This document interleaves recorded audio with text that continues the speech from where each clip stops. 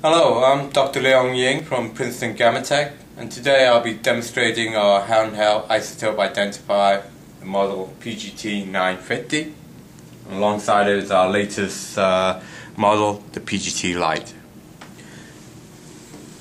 I will demonstrate the use of this unit, which can all be operated by using just one hand. So the first feature I'll show is to power up the instrument. Welcome. This is the welcome menu. So now we'll hit the enter button to go into the system menu. As you can see, you can select either to be a user or administrator. The administrator has several more features that you can pre-program, but for this demonstration we're just using the user features. The first screen that you will see is a count per second display. As you can also see, when you first power up, it'll do an automatic calibration using a potassium K40 source. So you can see the background level right now is around less than 100 counts per second. You show both graphically and also numerically at the top right hand corner here. We also had a neutron counter, which is an optional detector that you can add to this unit. It will also show the neutron count per second here. But for this demonstration, we're only showing gamma count rates. And now it's completing the auto calibration features.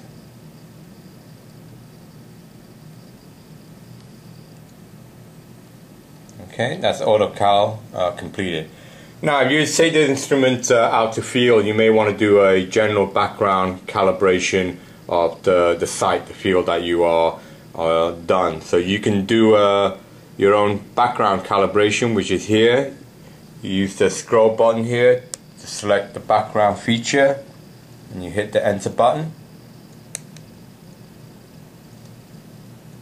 And then, as you can see, it says continue. You again hit the enter button to continue the background. Now, as default, it will take a 60-second background count. But just for this demonstration, I'm just going to decrease the count by 30 seconds by scrolling over to this minus 30 seconds and hitting enter. So now the background will only do calibration for 30 seconds. At the top of the screen you see various color chart. Blue is for industrial, purple is for special nuclear material, and blue is for medical radioisotope.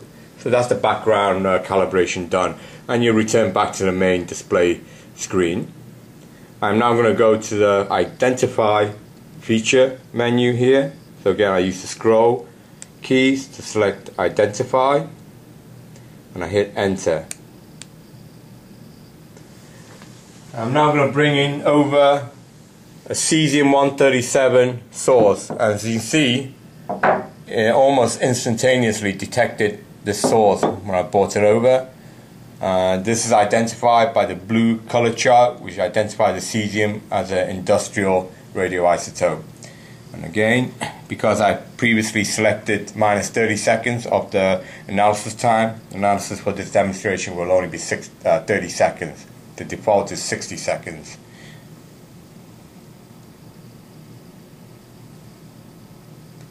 And of course, if you wanted to increase the time, you can basically scroll to plus 30 seconds. And you see from the summary of this chart, we have around 1400 gamma counts per second, equivalent to roughly 100 microrems per hour activity.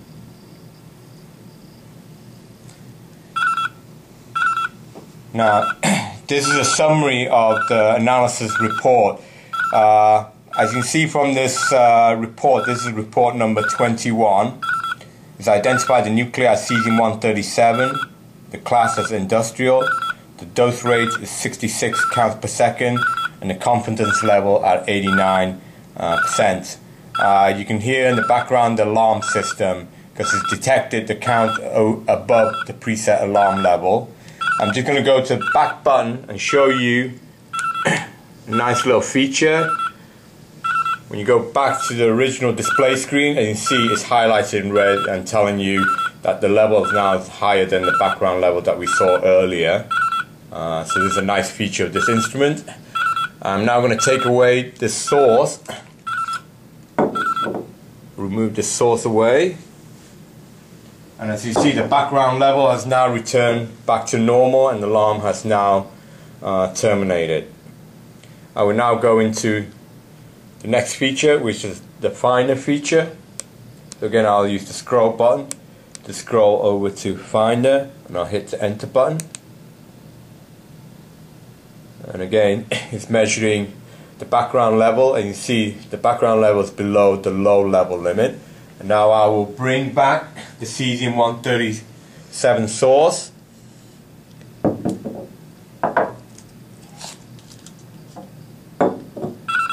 And as you can see, as I instantly identify the source, and the alarm is now returned, indicating that you have a high background radiation level.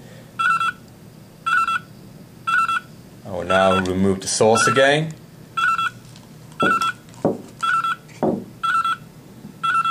Now the source being removed, and again, as you can see, the alarm goes off and the level is now back below the low level. I will now go back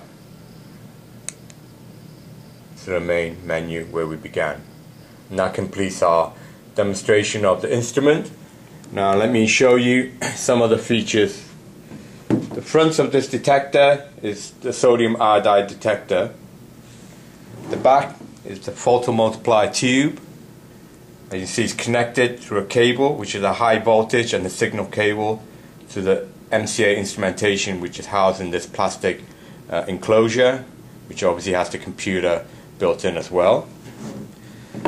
The data is stored on a compact flash card, and you can store many hundreds of spectra onto this compact flash card. You can also upload this data through this Ethernet connection, or through this connector with a special RS-232 adapter. So this data can be uploaded onto your computer. And here I have a preloaded PGT's quantum software, and here's an example of a spectra that I took earlier. I would like to show you one feature of Princeton Gamma-Tech. We have a patented QCC algorithm, which is quadratic compression conversion algorithm. It gives the industry's fastest and most accurate isotopic identification. And this shows you an example for a normal collection with a sodium iodide with linear projection of the energy.